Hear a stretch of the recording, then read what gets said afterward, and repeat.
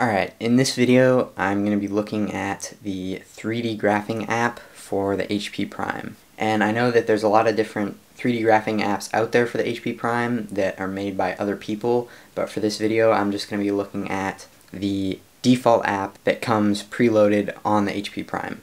And before I say anything more, I'm just going to put out there that, in my opinion, this app is not as good as it could be, and it's not nearly as useful as it could be.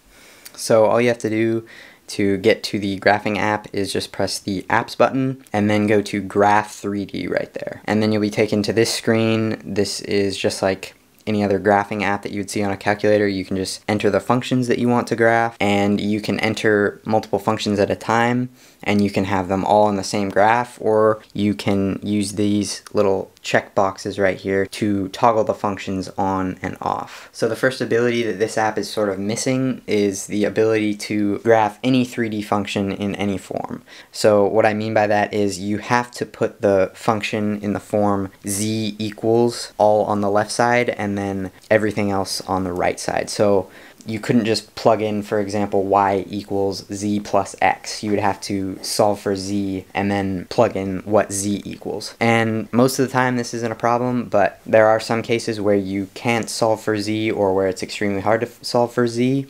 And it would be nice to just be able to enter in a function with x, y, and z and have it graph that function no matter what. There are some websites, for example, that will do that. You can just type in any function and it will graph the function no matter what form it's in, but you can't do that on the HP Prime. You have to put it in z equals form. So what this also means is that you can't graph functions that don't involve the z-axis. As you can see on the screen right now, I have gone to a website and graphed this function x squared, and you can see it's just a parabola in the xy plane, but that would be an example of something that you couldn't graph in the 3D graphing app. You could graph it on the regular graphing app on the HP Prime, but not in the 3D graphing app. And other functions like this that don't involve the z variable in the actual function, so right here I have graphed y equals x squared.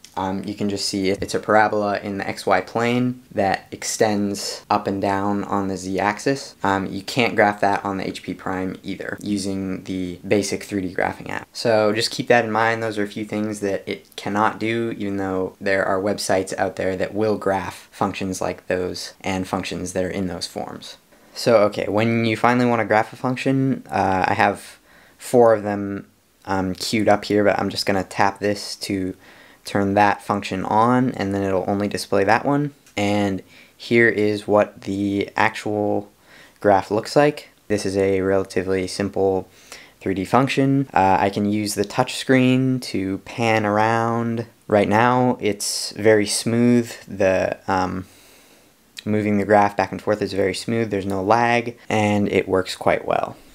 But in terms of usefulness, this is about where it ends. You can't do much more than get a picture of the graph. There is a trace function, however I find it to be quite useless because there's no way that I know of to input a z, x, or y value and then have it give you an output.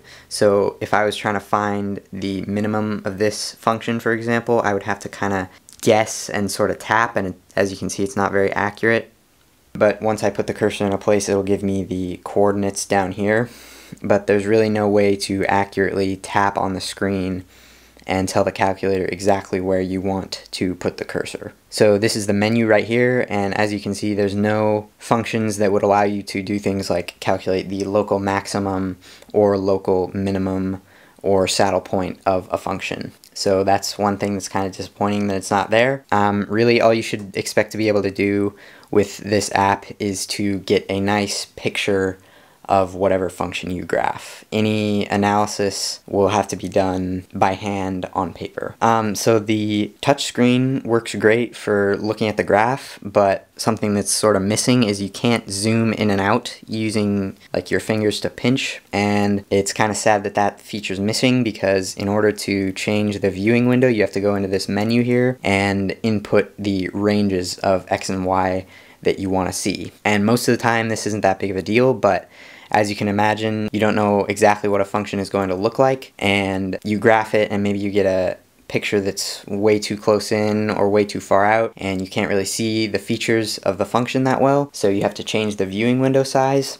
But once you graph your function, you kind of have to go back into this window and guess what the right limits should be on the X, Y, and Z axes. So it's possible that you'll find yourself going back and forth from looking at the graph and then saying, oh no, that's not exactly what I want the function to look like, and then going back in here and changing the numbers in the menu, and then going back. And it would be a lot more convenient if you could simply pinch to zoom in and out on the screen and find the proper viewing size that way, but that is not a feature. And then also, you're probably not very often going to be graphing multiple functions at once, but once you start to sort of pile them on here, here I'm graphing 4 at once, the graph becomes a little bit less responsive. You can see there's quite a bit of lag here when I am just trying to pan around and inspect this graph. Do keep in mind though that the HP prime is about as good as you're going to get for processing speed in a calculator. So another thing you might find yourself wanting to do in a math class or something is find an equation for intersecting points of a graph. So here I have this original function that I graphed at first, and then I have this function here which is just a plane at z equals 5. So there is no way to, for example, find an equation of points where these two functions intersect. So if I wanted to find the equation of that ellipse right there, there is no way to do that using this calculator, so you'd have to do that by hand on paper.